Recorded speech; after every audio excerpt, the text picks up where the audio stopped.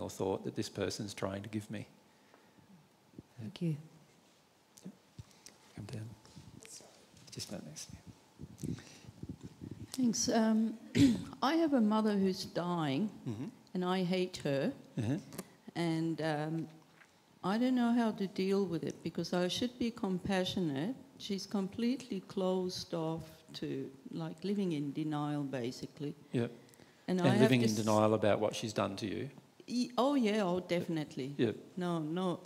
I try and explain to her that how she is being, it was done to her by her, from her female lineage, right? And I copped it in the end, right? Yep. Now, I don't know how to deal with her because she's going to go to the other side soon. And I would like to be nice to her. But every time I see her, I feel irritated. And I'm also getting the feeling of irritation from, like, coming from within myself towards other women that are possibly similar, like this nice lady next to me. Yeah. I feel completely irritated by right now. Right. Yeah. So I don't know how to... Interesting law of attraction that you're sitting next to. Yeah, it is. The key is to not feel hurt about that, just to feel about that. Yeah, so I would like to be able to assist, but I feel completely helpless. Well, firstly, for you to be able to properly assist, you're going to need to go through... Now, firstly, I want to state firstly, your mum has done some very damaging things to you, right? So she has definitely done some damaging things. Damage to you. And she is also in complete denial of her damage that has been done to you as well. So she does not even agree that she's done anything wrong towards you. Is that not right? Yep. So we must first acknowledge the truth of that. The fact is your mum's in a pretty dark place if she can't acknowledge to her own children the damage she's done to her own children. The only one. Yep. And it's pretty sad that it's like that. So mum's in a dark place already, isn't she? From an emotional perspective, she's in spiritual and emotional darkness in the sense that she has no understanding of love whatsoever, really, in this place. So that's her condition, and we need to state her condition accurately. So every person who ever helps another person in the spirit world or on earth must first learn to accurately see the person. And that includes accurately seeing them with the things that they've done in terms of the darkness that's within them. It's not judging them, you just need to know where they're at before you can help somebody move from where they're at. Now, here's you. Now, this damage and denial have created feelings in you, right? Now, the feeling you describe is a feeling of anger, but underneath the feeling of anger is obviously a feeling that an addiction's not getting met or a need is not getting met. And underneath the addiction would be a fear that there's something wrong with you that's caused your mum to treat you the way she has.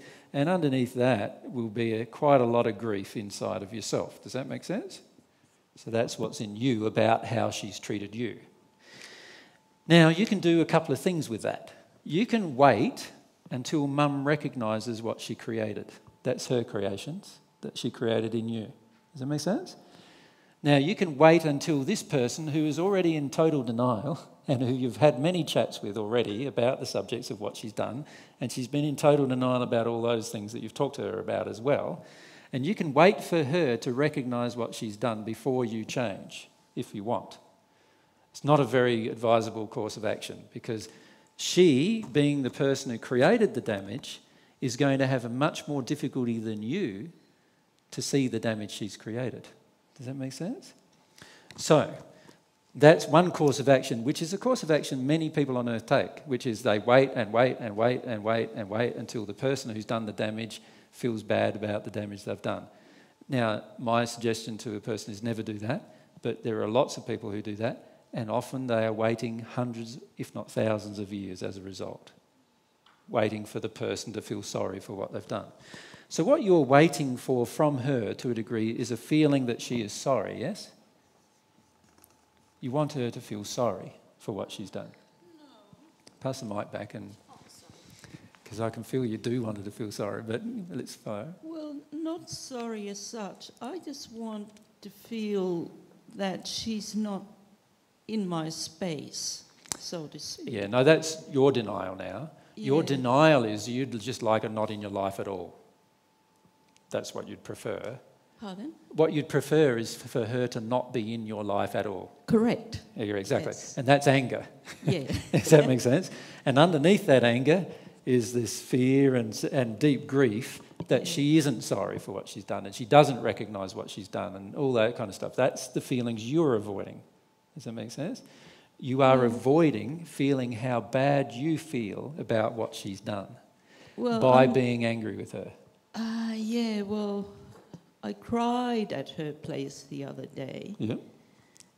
But, I mean, that didn't make any difference. Of course, because she is totally numb to what she's done. Completely. And you crying is just going to make her angry. Yeah, so I can do nothing, really. She's going to pass to the other side. It's not true. It's not true. Oh, okay. I want to continue with the discussion. Right. What I'm saying, though, is that you have all these emotions inside of you as a result of what she's done. And at the moment, you're choosing to maintain this state, which is a state of, repelling her. You want to keep her away from you. You don't want her to damage you anymore. And that's understandable, given how much damage she's put on you. You can understand why you feel that way. I'm not saying it's not understandable. Remember, I acknowledged in the beginning all of the bad things Mum's done. That's right. Yep. However, if you wait for Mum to repair this problem, then you'll be waiting for a long time because she's obviously in total denial. I'm not waiting for her. I want to be able to do something. I know what you're doing. Let me finish what you're doing.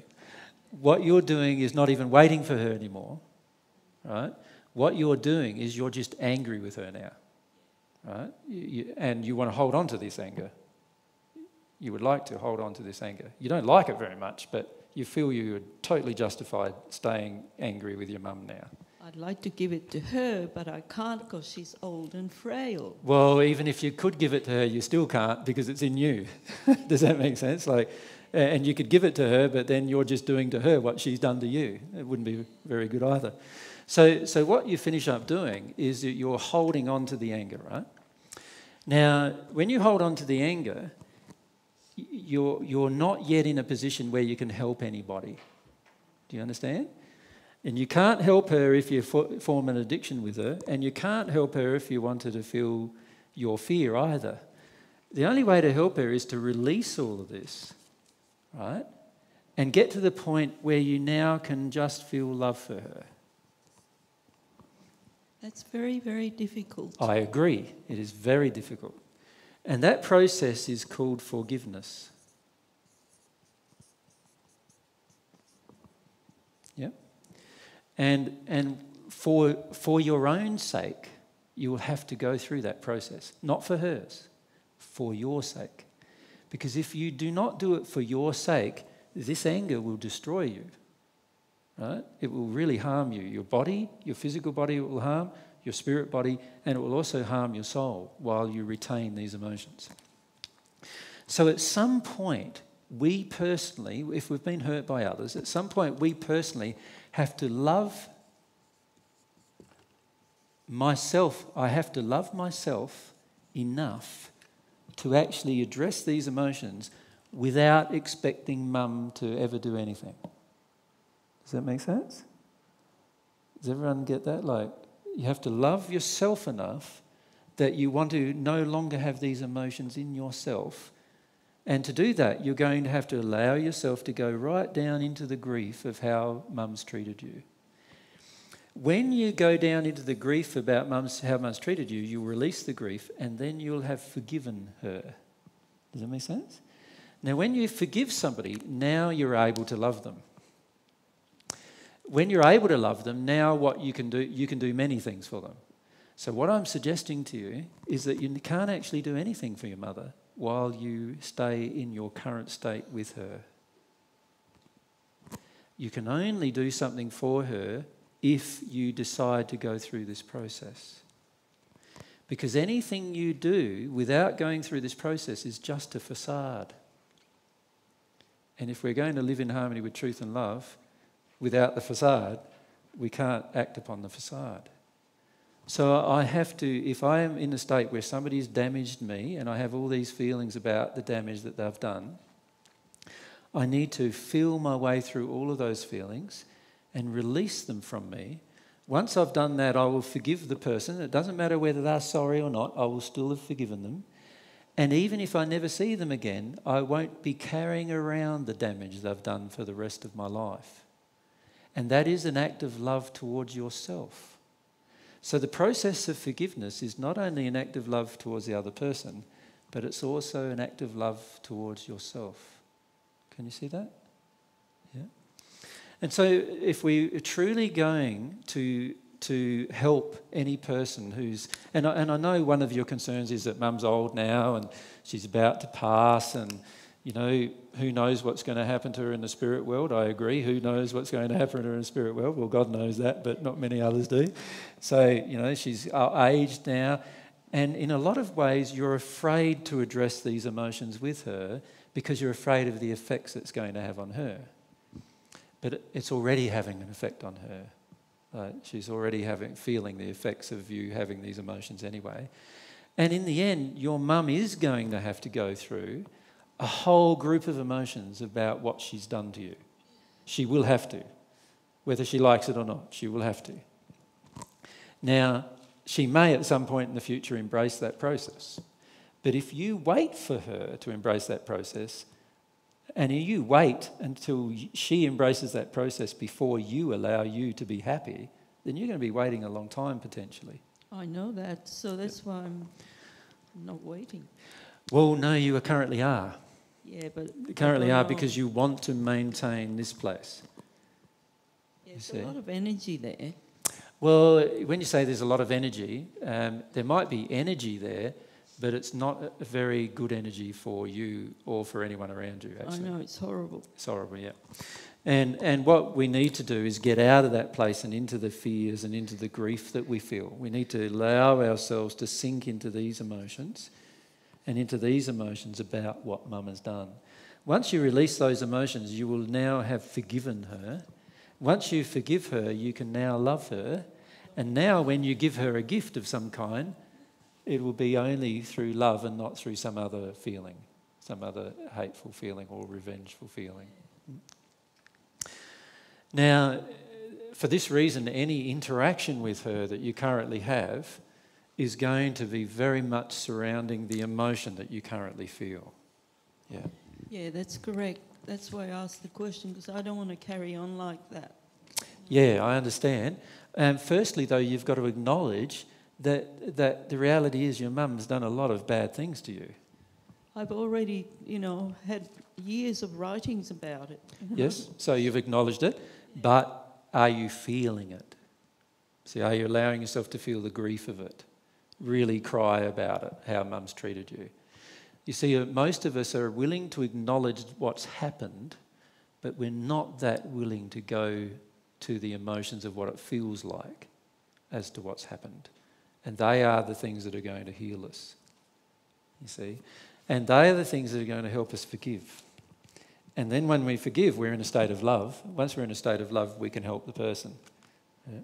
Particularly want to help her. Well, no, you don't have to, but once you're in a state of love, you'll want to. Yeah, Does that make sense? Once you've forgiven, you've got no reason to not help her. And this has happened to many people in the spirit world where they've had to go through all of these particular emotions and got to the point of forgiveness of the people who've harmed them. And I know people who've, I know some people in the spirit world who have been pulled apart on a rack, tortured to death. And they've eventually forgiven the people who did it to them and actually eventually helped them to find God. Right? The very people who tortured them to death over a long period of time. And so it is possible to go through this process, but you have to go through the process as a feeling process. Yeah. Thanks, AJ. Pleasure. It's a very good question, what you asked, because it is one of the main reasons why most people do not change. They don't want to get away from this place because it does feel powerful. You know, it feels like, now I'm going to make sure this never happens to me again type of feeling, you know. And that place feels very powerful, but it's very soul destroying. And so for your own sake, the process of forgiveness is very important to go through. So if anybody has ever wronged you, make sure that you do not wait for them to apologise before you forgive them. Because if you wait for them to apologise, you'll be waiting for a long time before you feel good again. Yeah. Now can you explain why I've been attacked too? Why you've been... Attacked by her? Do you feel you've been attacked? With what she said, I felt. Well, it's interesting that you feel attacked because I didn't feel it was an attack. It was just a statement of how she felt, which is different to an attack. Does that make sense? Yeah. She can recognise quite clearly that there's obviously feelings and emotions inside of you that remind her of her mother. And that's what's caused you to sit together, actually. Well, I was sitting here. There was a space between us before. Yeah, if you use the microphone so you explain. So you were sitting there before and she was over there and then she moved towards you even, yes?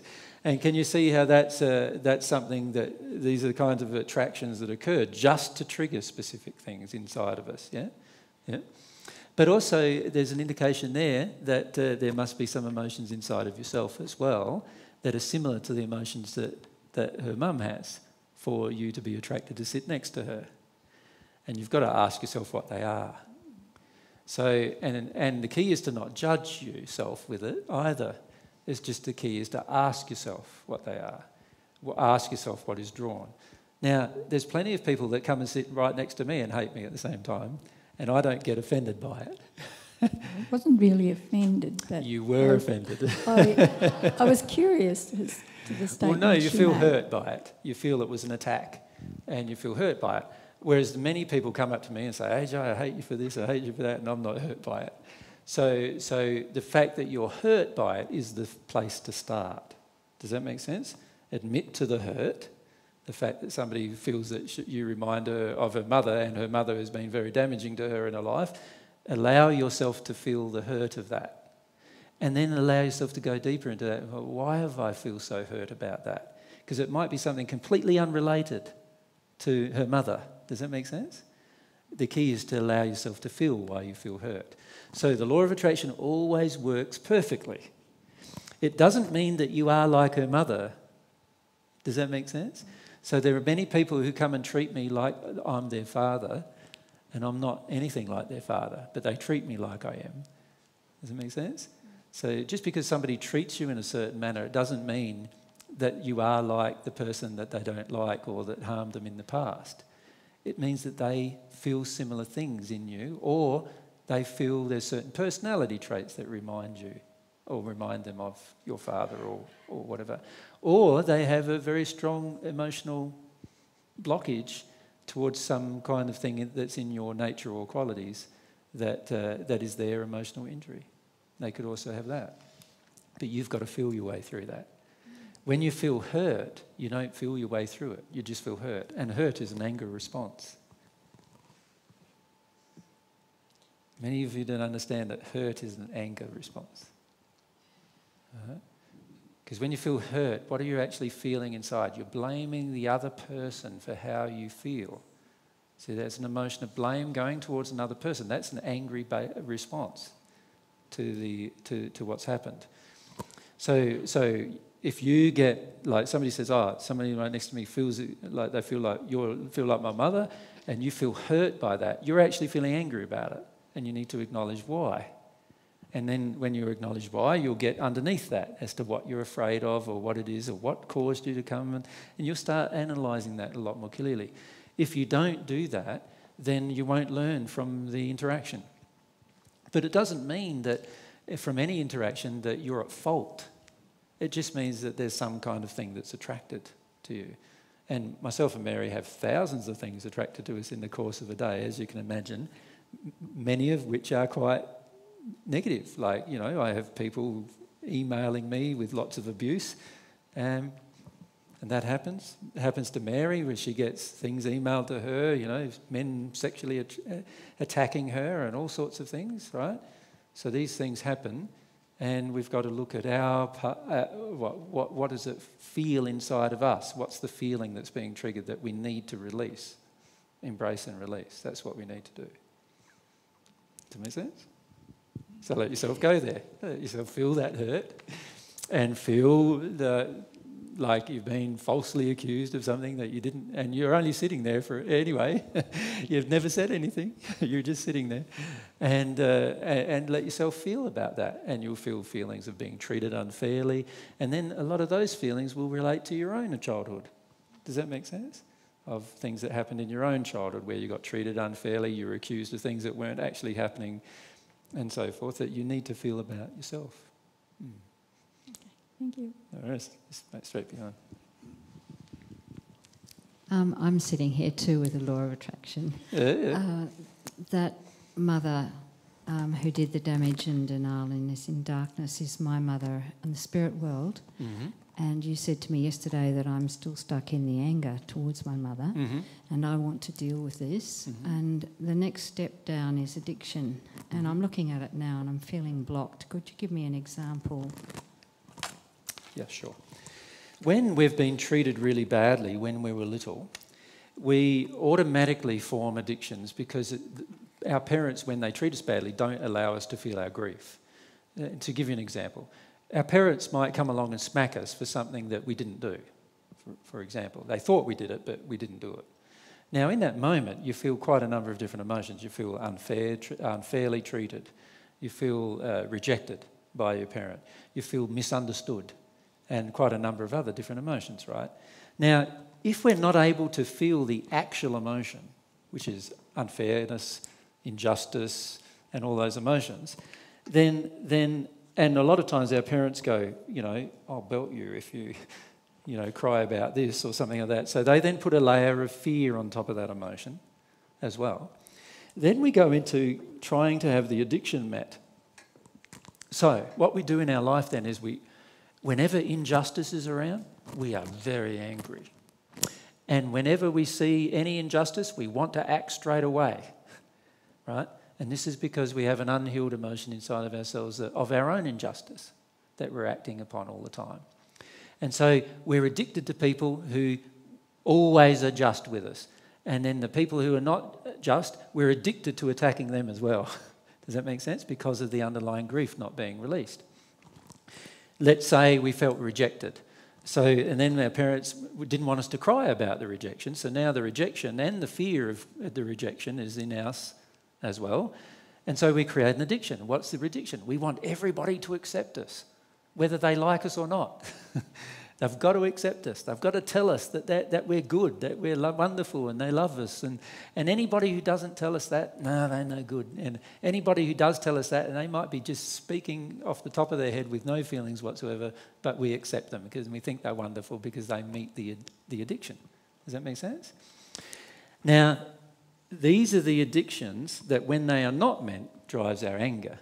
So, when somebody comes along and doesn't meet your addiction of being told that you're wonderful, now you're angry with them. Does that make sense?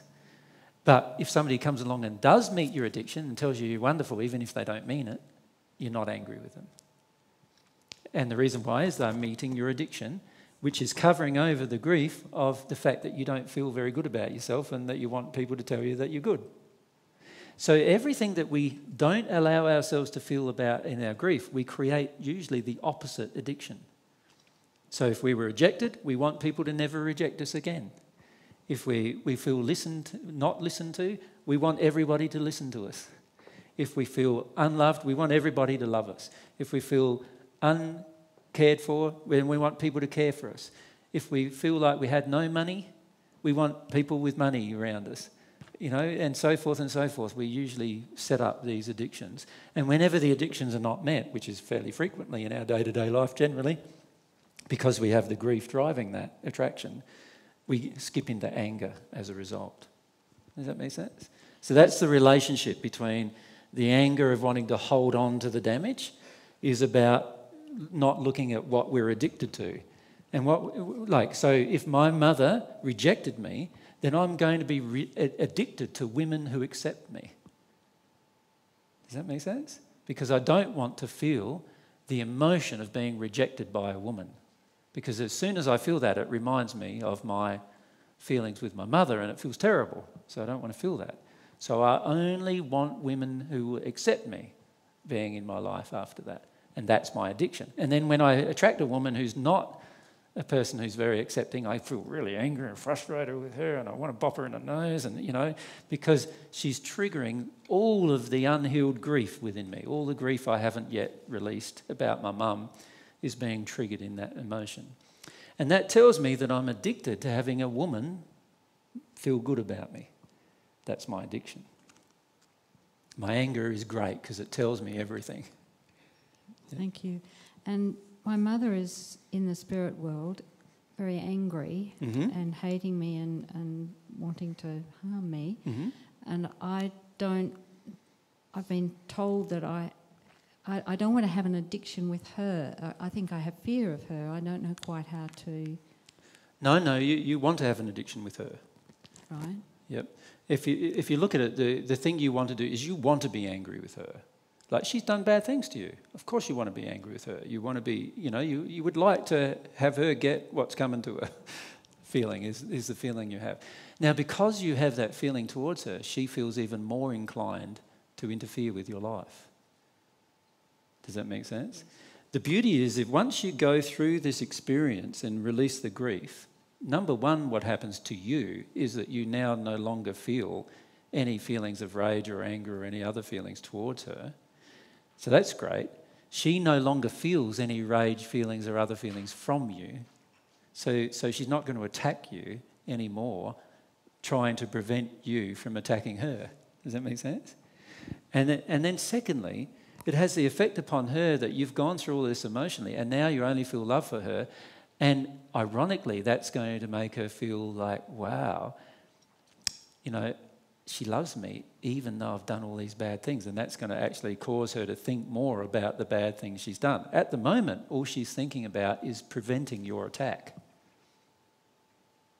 So what happens is the angry person who was created by this person who's also angry starts to attack this person, and this person goes, I don't deserve that, I don't want that, I'm going to attack you back. And then the person goes, I'm going to attack you again, I'm going to attack you again, I'm going to attack you again, like so, right? Do you feel a bit of that emotion? Yeah. And we end up with this constant stream of attack going back and forth. Now, those people are bound together by rage. Their mutual rage for each other binds them together. Right? Now, you don't want a life like that. Right? So the only way to avoid a life like that is to actually go into yourself and into your grief and eventually get there and forgive. Once you forgive, you're no longer inclined to attack back no matter what attack comes at you from anyone. And as a result of that, you're in a state of love no matter how another person is responding to you. Once you're in that place, you are now no longer governed by your relationship with that individual.